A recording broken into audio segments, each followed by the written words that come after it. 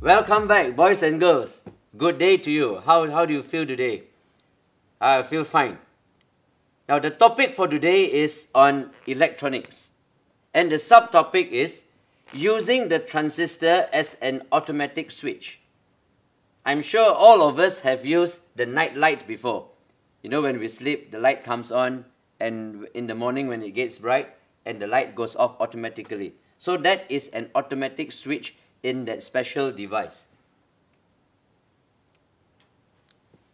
Now remember, electronics, some students find it a little bit complicated, and some of them are running away from it. But actually, we can learn anything. And I will try to show you how simple electronics can be. A quick reminder to all of you that to understand something well, you need to do rehearsal, you need to answer questions. It is more than just reading. If you just try to read and understand, you might not get very far, because once you have read it once, after that you need to keep on answering questions, you need to write down answers. You need to write it again and again to get the concepts into your system. Let us look at a question. And this question is very similar to past year questions in one way or the other. Diagram 10.4 shows a circuit with a transistor that acts as an automatic switch. I'll show you the diagram in a while. The transistor in the circuit causes the light-emitting diode to light up when it is dark. Explain why.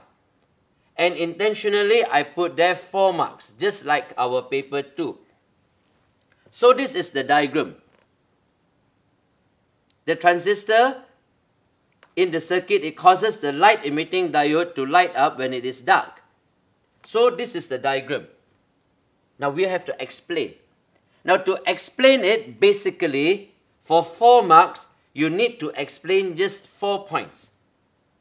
But before you can understand this, basically there is something that you need to understand first before you can tackle this. You need to use the basics of electricity. And this is something that I'm going to make very simple for all of you. Uncle, I thought it's electronics. Why do you come back to this page again?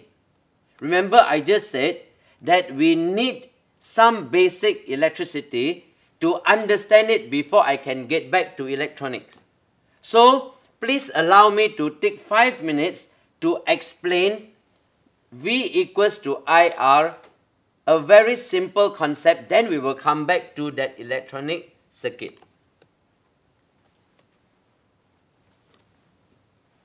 Alright, that is a question given to us, and this is the diagram. As I said, we need electricity concepts to understand this concept, which seems very difficult.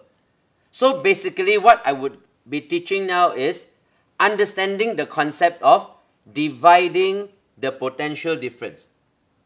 Now let me give you a diagram that is just next to this diagram. Alright, what I would like you to do is to look at a diagram something like this.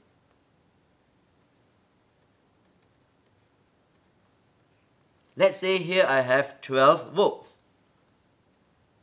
And let's say here I have a resistor. Here I have another resistor. And here I can call this resistor R1. I call this R2.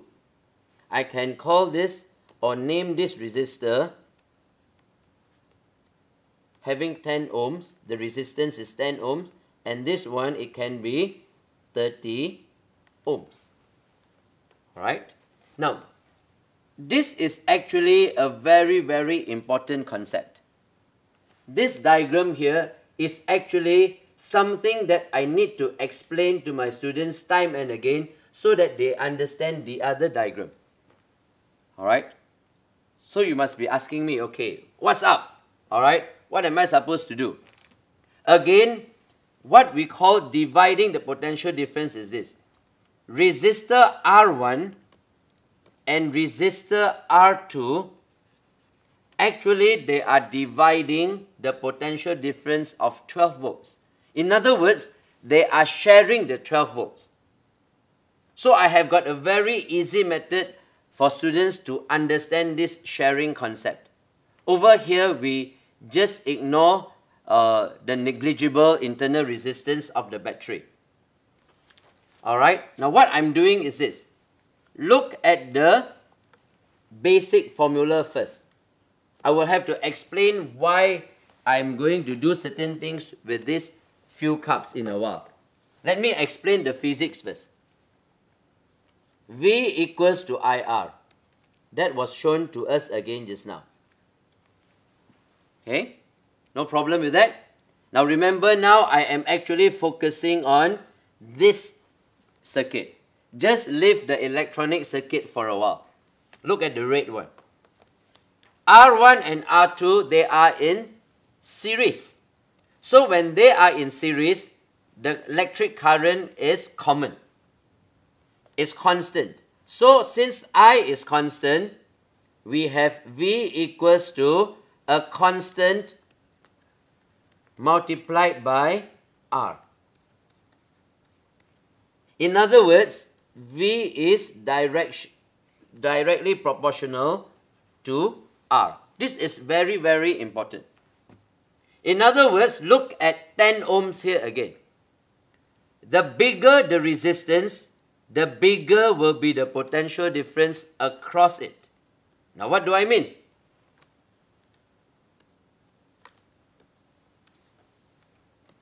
Alright, what do I mean? Let me just draw and show you. Alright, so here I have V1. And here I have V2. Alright, so what is the value of V1 and V2? Let us do ratio. R1 10 ohms, R2 30 ohms. So what is the ratio of R1 to R2? R1 to R2, what is the ratio? Strictly speaking, it is 10 ohms to 30 ohms. Alright? 10 ohms, let me write it again. R2 equals to 10 ohms to 30 ohms. Alright? So, in short, R1 to R2 is 1:3. Alright? 1:3. So, in this particular diagram, what I can do is, how much is V1 and what is the value of V2? So, I can actually put here one container. Over here, I put 3 containers. Okay. So, this is V1. One container. This is V2. 3 containers. Okay. 4 containers altogether. And how many volts are they sharing? 12 volts. 1, 2, 3, 4, 5, 6, 7, 8, 9, 10, 11, 12. Wonderful. Alright. So, 1, 2, 3, 4. Each one will have 3 ringgit. Alright. Once we do simple maths, we know that this is 3 ringgit. I put in here. Here I put in 3 ringgit. Here I put in 3 ringgit. See, physics is simple. I told you so, right? Okay. 3 ringgit. Okay. So this is the one which is represented by one box over here. Alright. So how many volts should I be writing inside? How many volts is it? Yeah. Some of you giving me your hand signal. Alright. It is actually 3. 3 volts. So every single block is 3 volts. I can see you smiling. You're wondering, oh, physics so simple. Huh? Just playing with money, playing with boxes, put in the marbles, put in the money. So what do I have here? I've got 3 volts here. And V2, what is the value? I have got 9 volts. Alright. So, in other words now, what I'm doing is that I have got my final answer. V1 is 3 volts and V2 is 9 volts. Now, this is the most basic thing that you must know. Without understanding this, we cannot go on to the transistorized switch, the circuit of the transistor. You need to know this. And once you understand this, then the next part, it becomes very easy as I go point by point with you. Okay, any questions? All right, no questions. Okay, one of you shaking your head, smiling there, happy. All right, when you're happy, I'm happy. Okay, so now let us go back to our transistorized switch. The question says, explain why when it gets dark, this light emitting diode will light up. Okay, so what do we do? So the first thing that we are going to write is when it gets dark. When it gets dark.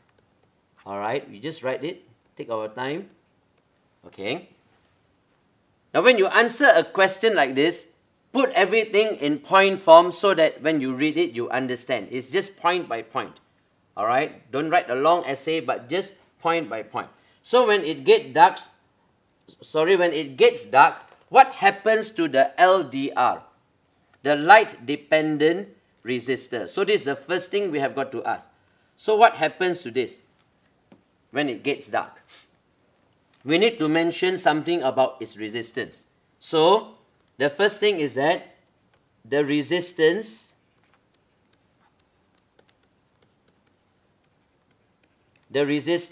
of the LDR increases. It becomes very big. Alright? So remember that in this circuit that you have here, alright, let's say this battery here has 3 volts. Let's say. Okay, we can give it a value. Let us say that here it has 3 volts. Now, before it gets dark, the resistance, or rather when it is bright, the resistance of the LDR is small. Okay? So when the LDR has a small resistance in the bright, you will know that the potential difference across the LDR is small. So now it gets dark. The resistance of the LDR increases. So that's the first point. And now we get back to what we have been talking in the past 8 minutes. When the resistance of the LDR now becomes very, very big, increases a lot, what happens now to the potential difference? I'll put it here. So now what happens to the potential difference across the LDR? Alright? So therefore, the potential difference across the LDR, does it go up or go down? Remember, look at the money here. Alright, the bigger the resistance, the bigger the voltage across the resistor. Okay? Can you signal to me by your hand whether the resistance of the LDR now, the voltage, whether it goes up or is coming down now? Does it increase or decrease? You can see that it increases, isn't it? Okay? So the potential difference across the LDR increases. Second point, which means that I get 1 mark here, I get 1 mark here. Okay, wonderful, very simple. 2 more marks to go. So when the potential difference across the LDR increases, we say that the base current increases. Alright, the base current increases, and when the base current increases here, alright, this is the base current increases. This will be the third point that we are trying to say. And when all this happens, what we get is that finally the collector current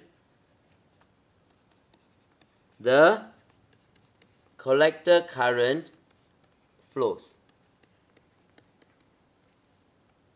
The collector current flows, and switches on the bulb.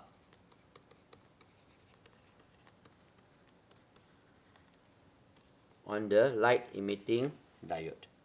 So basically, these are the main points that we need to write, that we need to understand. But you will understand that this page, I explained it only in a short while, but what is most important is to understand the concept that the potential difference across the light-dependent resistor, the potential difference goes up or increases when the resistance of the LDR increases. So, when you see this page actually summarizes the whole story, why the light will light up when it gets dark. So for you, you need to go back and read it and understand it. Alright, so with that, I would like to say thank you very much again, and may God bless you.